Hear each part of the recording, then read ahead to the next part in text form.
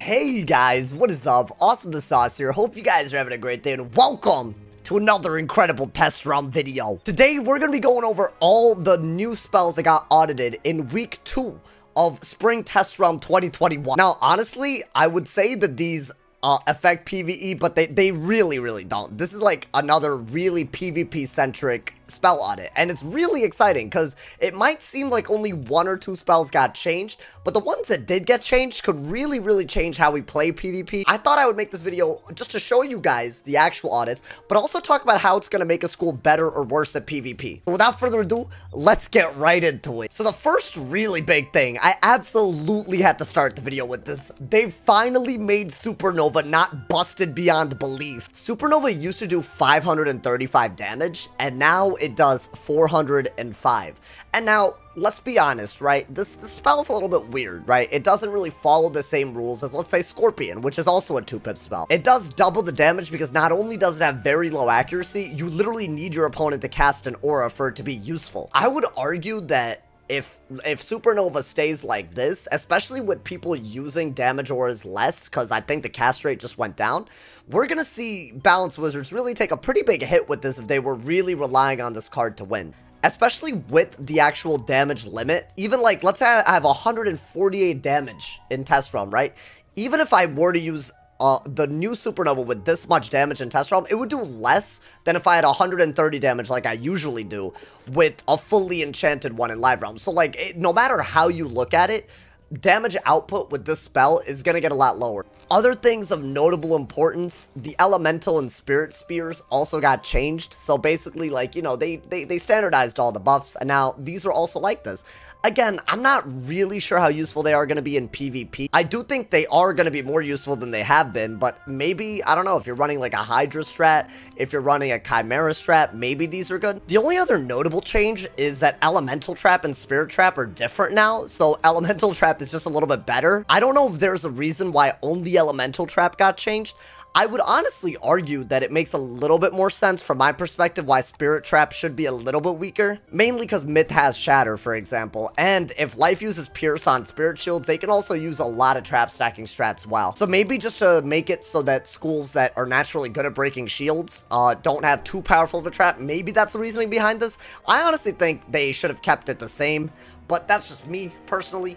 If they're going to keep every buff the same, why not keep these the same, right? But yeah, overall, I could see certain strats with Elemental Spear, Elemental Trap, and maybe Nested Fury, because Nested Fury does do a lot. It's quite a powerful hit. Like, if you look at the Storm hit, it does 1,000 damage. But other than that, really what we're looking at is Balance being a little less effective at really controlling the match by using Supernovas so much. Let's move on to the next school. This is a really exciting change in my opinion, and it's actually an ice change, which I'm normally not excited about ice changes, but I think this one makes a lot of sense to me. So Steel Ward, including Steel Ward TCs, by the way, which you can get, they're now 1 pip. So that means that if, like, on a balance, you could actually use this, which is, like, that's already insane. Like, if someone towers against you and you use this, yes, you lose a pip, but you're gaining a shield, and that's the only way to tower against them. So this is a really big change for balance. But also now, Ice can Steel Ward, and Pip can serve off of it, which might actually make tower shielding, especially against an Ice, a very bad move. And I think this is a really clever way of making an Ice spell less usable on other schools, right? Like, you would want an Ice Wizard to use an Ice spell better than other schools. So I can actually see a lot of people using this because it's a very cheap way to gain tempo.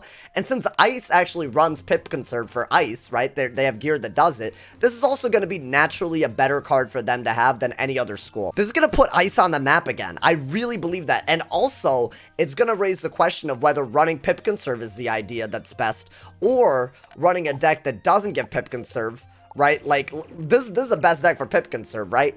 But if you run a deck like this, you have limited copies, and you can't put as many bubbles as you might want to. So there's gonna have to be questions asked about whether bubbles are more important or whether Steel Wards are more important. And there's probably gonna be a lot of setups that balance the two, choose one over the other. There should be more choices when it comes to Ice PvP. They also, for team PvPers, they got an upgraded Legion shield, which this used to do 30%, and now it's a 45 shield. Now, in regular PvP, there's obviously no point in doing this.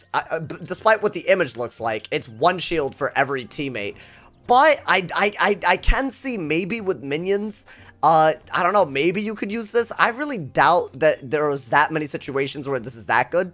But in team PvP, this could be a very good spell. And finally, like every school that has one, Mass Prism is 1 pip. This is just a good quality of life type change. I don't think 2 pips made any goddamn sense anyway. So yeah, this is something that's constant to every school, except obviously Balance, because they don't have it. In fact, some schools like Myth, this is the only change that they saw during this audit. So I'm not actually going to cover Mass Prisms. Just know that all of them are now 1 pip. So if you're a Myth Wizard watching this, that's also the only change you can expect just for this week, I guess. But yeah, overall, the big change is definitely Steel Ward, in my opinion. This is going to be massive in PvP. And it also introduces this as a decent utility for other schools for certain strategies. I could see Fire Wizards that trap stack using this as well. Speaking of Fire Wizards, let's look at what changes they got. So along with the Mass Prism, they got one of the craziest changes that I've ever seen.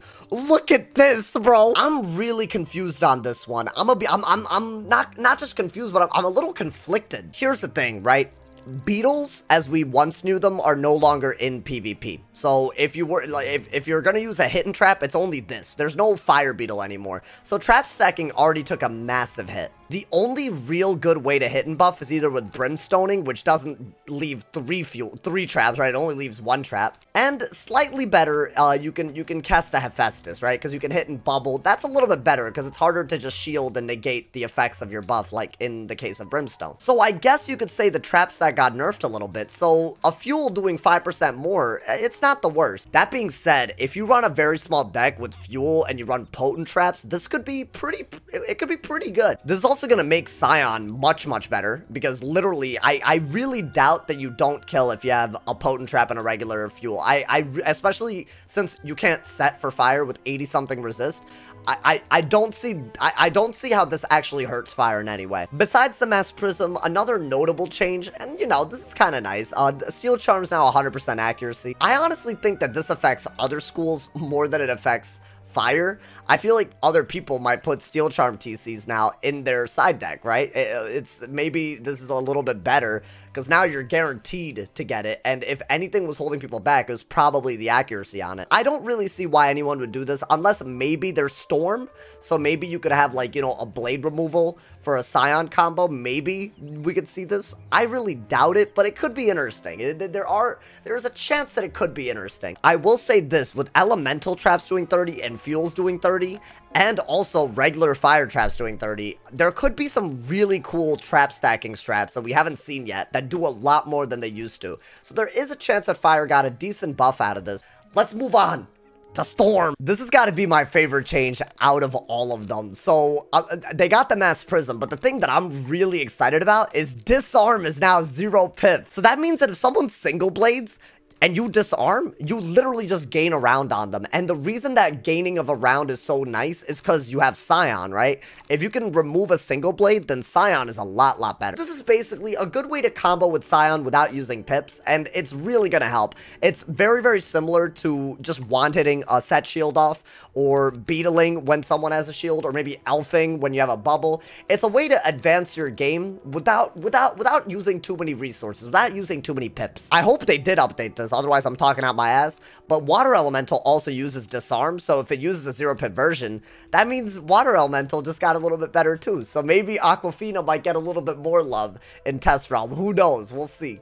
Let's move on to, I guess, Life, right? I mean, Myth doesn't have anything. They just have the Mass Prism. So let's move on to Life. It's interesting for Life. So besides the Mass Prism being 1 pip, Brilliant Light is also 1 pip, which is interesting because now if you want to do a healing strat with Guiding Light and you want to stack up heals, you could actually do a Brilliant Light and pip conserve on it. So much like many of the spells we've seen today, this is another utility that makes sense to run if you have pip conserve, and it's another reason that if you give up deck copies to run a deck that gives pip conserve, there might be a reward for it. So that's always a good thing. But here's where it gets really interesting.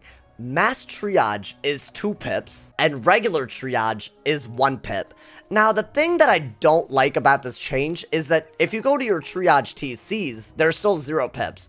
So honestly, I would hope that I really doubt it stays 0 pips, because it would make no sense for life to be the school that got penalized for having it. But I'm hoping that that means that the triage TC will become at least 1 pip, if not 2. A lot of people have problems with triage, and I kind of understand it. It's just a universally good thing to have, and it's good no matter how many pips you put into the overtime, right? A skeletal dragon will be triaged just as easily by the 0 pip spell as a poison. So a lot of people do have issues with this. And the fact that life is the worst at using it, because you're just going to put it in your main deck and probably deck fail trying to get it instead of wasting side deck space for it.